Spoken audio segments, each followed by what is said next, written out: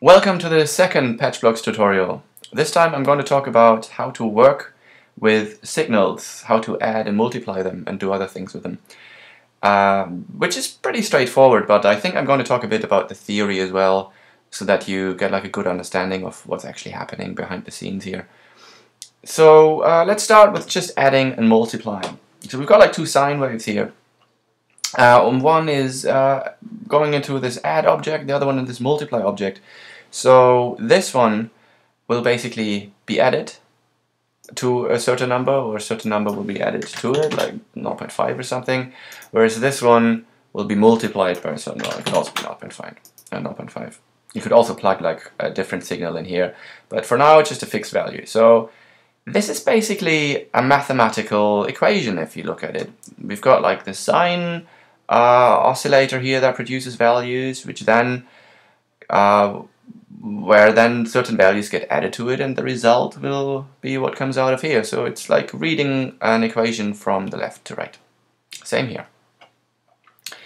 Now I would like to visualize this a bit, that you actually see what's going on here, how the signal will look like after you have added something to it or multiplied something to it. I've got to use this software here which comes with OS X called Grapher, and I prepared like a little function here where I can type in the frequency. So this is what our oscillators in Patchblocks would give us. Values between plus 0.5 and minus 0.5. The distance between the highest value and the lowest value that our oscillators produce is called the amplitude. And the frequency is how many cycles it goes through within 1 second. So if I increase the frequency here, you can see it goes through way more cycles. But now back to the original question, what happens if I add something to this signal? Let's say I add 0.5 to it. And you can see what happens is it shifts it upwards by 0.5. So now all the values are between 0 and 1, cycling around 0.5 as the center point, instead of cycling around 0. If I subtract something from it, it just shifts everything down. Or I could also add a negative number to it. It's the same as subtracting something. So adding and subtracting doesn't change the frequency, doesn't change the amplitude of it, it changes the zero level. It basically shifts the entire signal up and down. So the center of it is 0 level. So this is useful if you want to use your sine tone for something else and you want to translate it into different signals. To understand this, why this is, if you think about a curve here or a wave signal, it consists of like infinite amount of points. And what you do here by adding something to it, it basically adds that value to every point that's on there. Which, if I add something to, let's say, this point here, minus 0.5, it will then be 0. So it is actually a pretty simple concept. Now what happens if I multiply something? If I multiply the signal with something, with a fixed value again, let's multiply it by 2.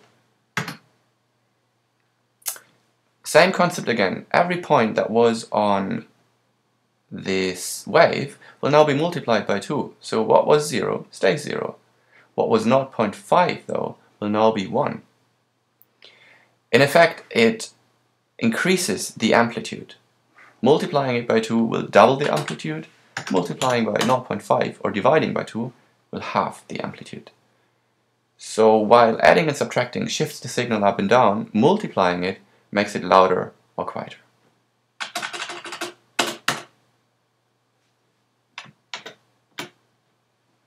Which is these two operations here. Here you can make the signal louder or quieter. Here you can shift it up or down. The shifting up and down is not very common, but multiplying it is pretty useful because it changes its volume. Now let's say you want to change the volume not with a fixed value but with a dynamic value. You want to change it over time. So instead of having a constant tone, for example, which goes like beep, you could change the volume of it, going like beep, having this rise and fall of volume. And that is called an envelope. You sort of wrap your constant level, constant volume tone around something or in something that changes its volume. That becomes more clear later on once I graph this as well. But let's just look at the tools that Patchblocks provides to do so, which are called envelope generators. There are two. One is an ADSR and the other one is called line. Line is actually a bit simpler to use. How it works is you give it an array of values separated by a comma. Make sure there's no comma after the last one. And it always starts with 0, that's like the initial value it starts, and then you give it a time in seconds it takes to go to the next value, and then you specify a time again that it then takes to go to the next value, and you can continue doing so. So in this case it takes 200 milliseconds, or 0.2 seconds, to rise to a level of 1, and then it takes half a second to go back to 0. So it kind of looks like this. You could also use different values here. You could rise up to 100 if you want to, and you can type like a list as long as you want in here. But for now, we just want to rise up to 1 and a fall down to 0. And then we multiply what comes out of here with our sine tone to shape the volume of it over time. How the line works is every time it gets a transition from 0 to a non-zero value here, which is called a trigger, it will go through what you've programmed here and then stays at the last sort of level till you trigger it again. So in this case it just goes up to 1, goes down to 0, stays at 0, so it spits out nothing, till you trigger it again. Then it starts from the beginning all over again. And because we get values here from 0 if the button is not pressed and 1 if the button is pressed, we can just plug this in here, and whenever there's a transition from not pressed to pressed, this line envelope will be triggered. Now let's have a look at how this actually looks like. Let's use a higher frequency, let's use 1000 Hertz, it's a bit more dense. And let's look at a line envelope. So here you can see it starts at 0, goes up to 1, and then goes back to 0. Now we want to multiply this with this, so that we have a volume of 0 here, maximum volume here, and decreasing volume there. And that looks like this. You can see here the signal is not changed at all in volume because you multiply it by 1. Here it's about half volume, and here it's 0 volume. So while this rises, the volume rises, while this falls, the volume falls. Let's listen to this.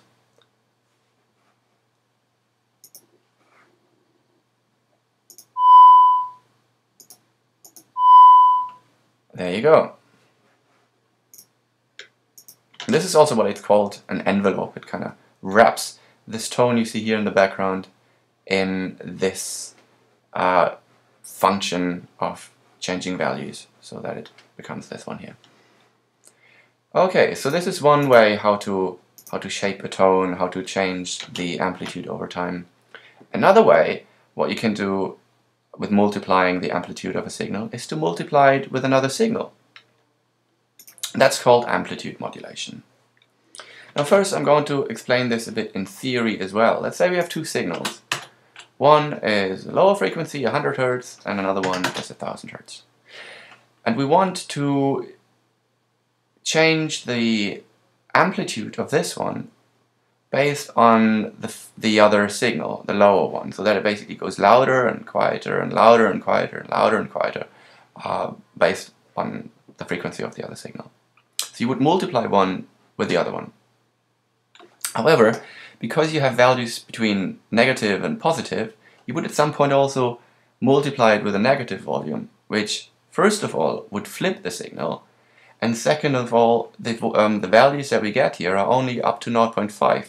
So if you multiply it straight with the other signal, we would only get a maximum amplitude, when we want the maximum amplitude, of half, because this goes only up to half. That's also one of the reasons why most of the oscillators in Patchblocks go between minus 0.5 and plus 0.5. Because if you add 0.5 to it, you get this nice range between 0 and 1.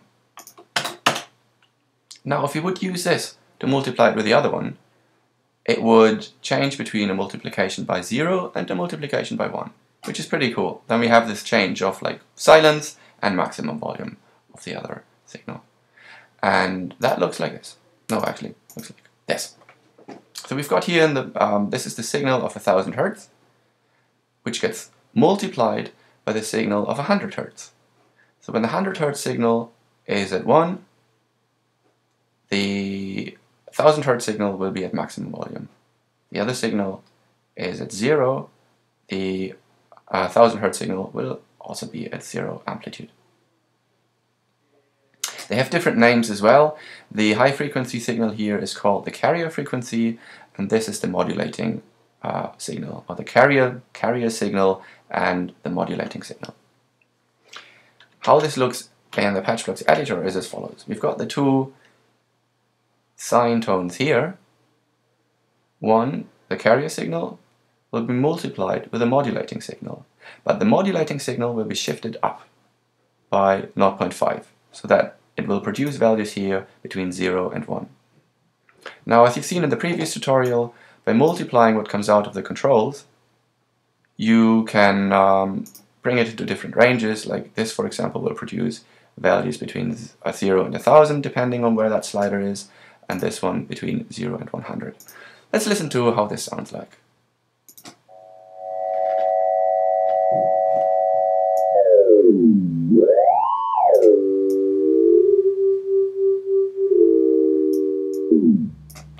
If I put this all the way down, the second one, which is the modulating signal,